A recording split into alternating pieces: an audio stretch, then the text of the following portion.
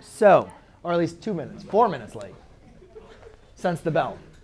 But remember, guys, if we're going ahead and solving this, we can rewrite this as 4x squared equals 2, right? Just go back to your algebra days, right? Forget about the trig for a second. Just go back to algebra. Replace your trig function with an x or a y or whatever. Now, if we're going to go and solve this, I would divide by 4.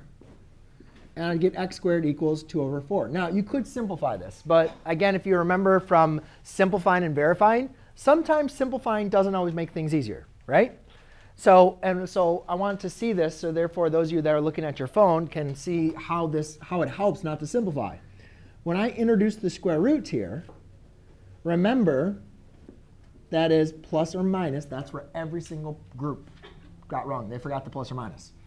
That's square root of 2 over the square root of 4, which is plus or minus the square root of 2 over 2. Is that something, right, you're familiar with? Now, if you simplified it to 1/2, you would have gotten this, plus or minus 1 over the square root of 2. And then what would you have done? You would rationalize the denominator. So actually, if you simplified it, you would have actually had to do more work. You would have had to simplify it and then rationalize it to get the same answer. All right? So that's exactly the same process we're doing with algebra. That's the algebra like 1 method, right?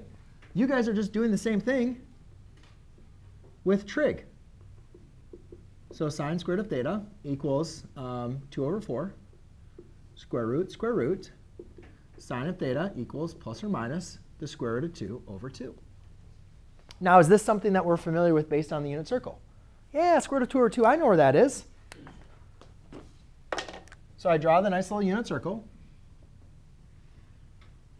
And I say plus or minus square root of 2 over 2 is positive right here. Angle's right here. Now, again, this angle is pi over 4. This angle and this angle. So we have pi over 4. We have 3 pi over 4. We have 5 pi over 4. And we have 7 pi over 4. Right? Yes? OK, now, could we write each one of those angles plus 2 pi?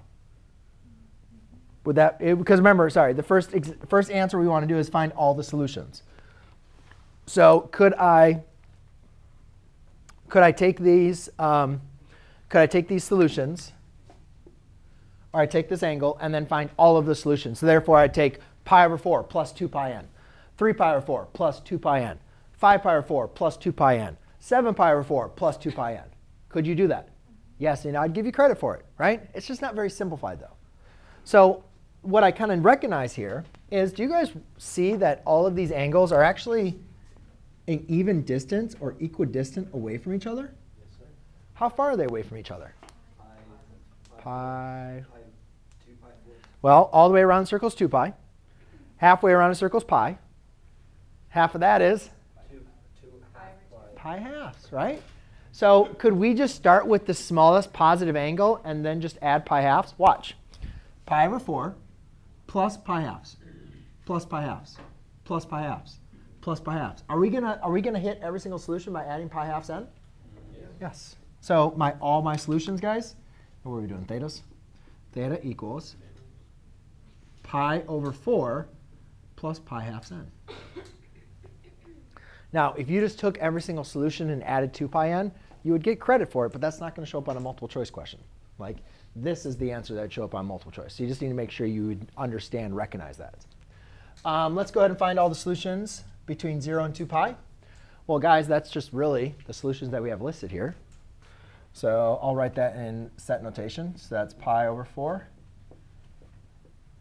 3 pi over 4, 5 pi over 4, and 7 pi over 4.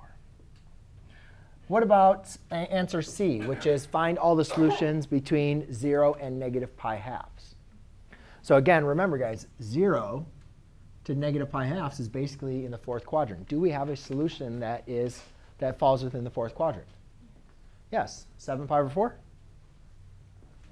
No? Why can't we write 7 pi over 4? Why can't we write 7 pi over 4? Because it doesn't fall within the restriction. This is the restriction of the angle. The angle has to be between 0 and negative pi halves. 7 pi over 4, it does not fall within that restriction. The terminal side of that angle is within that restriction. But we need to find an angle that is in there. So we need to use the negative version, which would be negative pi over 4. And there you go. OK? All right.